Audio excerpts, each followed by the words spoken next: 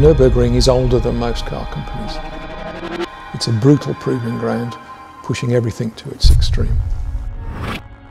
It asks questions of every machine that tackles it. And the question we wanted answered was, could a Range Rover behave like a performance car at the circuit they call the Green Hell?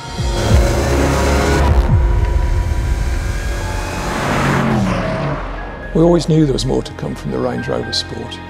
We had a super stiff, lightweight aluminium structure, a powerful engine and a state-of-the-art driveline. We enrolled the car into our Nürburgring development programme and the results are spectacular.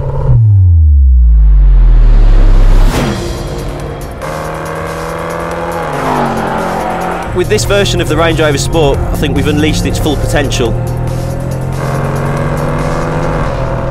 This is the most powerful Land Rover we've ever produced.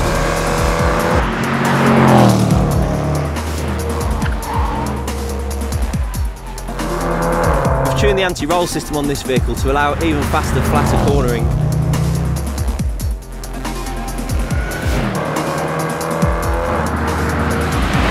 We're just now coming down to the Fuchsrohr. It's a very fast downhill section. The corner at the bottom of the track can be taken at over 200 km/h. We've made significant revisions to the all-wheel drive chassis and the 8-speed ZF gearbox to deliver genuine sports car performance.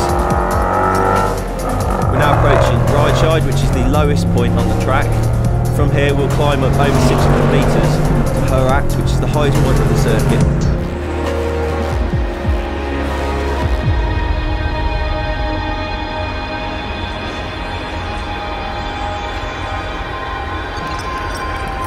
The Nürburgring is the benchmark for performance development and endurance testing.